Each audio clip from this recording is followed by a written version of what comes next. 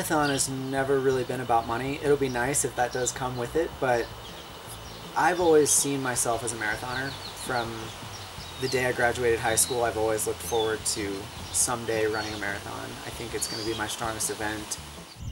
I think the most important thing moving past Chicago is just to prove it to myself that I can be a contender. Certainly, I think if I run 209 or 210, I will not only prove it to myself, but I'll also prove it to a lot of other people.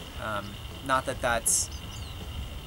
I'm looking for that validation, but I think, you know, it's helpful when you believe in yourself and when you have other people believing in you, because it only strengthens your own resolve, I think, to really go after the goals that you're chasing.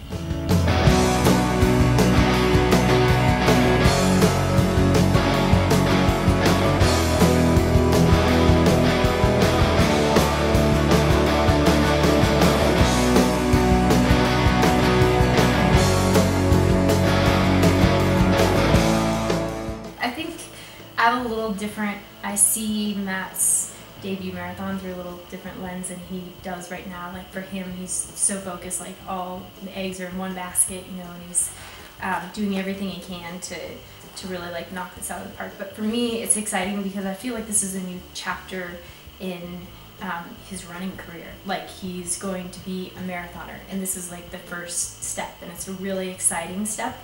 But like no matter what the outcome is, it's like, okay, so Chicago turns out how it does, and then the next one's better, and the next one's better. And so I'm just excited for him to start that journey. Matt, it has been such an awesome thrill for me to be able to work with you through the process of your marathon training. I'm genuinely excited for you. I know everything's going to be wonderful. Have an excellent race, and good luck. Good luck in Chi-Town, man. Matt, best of luck in Chicago. I know you're going to kill it. You're ready to go. All the best to you. We're all here for you, and we know you're just really going to knock it dead. Good luck, Matt. We want to wish you good luck in Chicago. We know you've been putting in a lot of work. You've been running really well. Go out there and just kill it. You know, be patient, but just go out there and shoot for a top 5 finish. Enjoy the first marathon. There's nothing else like it, and you're going to be great, and we're all very proud of you, and Flagstaff is cheering you on. High five! Hey, what's up, Matt? Good luck, man. I'll be praying for you. Hope you have a great first one. Go, Matt! Good luck, Matt. Run fast. Good luck, Matt!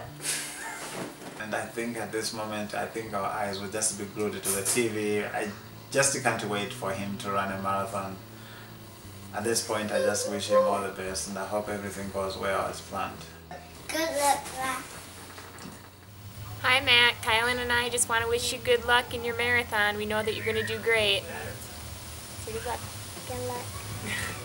I remember hearing of another guy moving out to Flagstaff to pursue his professional running dreams and never thought anything of it, and now you have a great chance to run really fast in Chicago, Matt.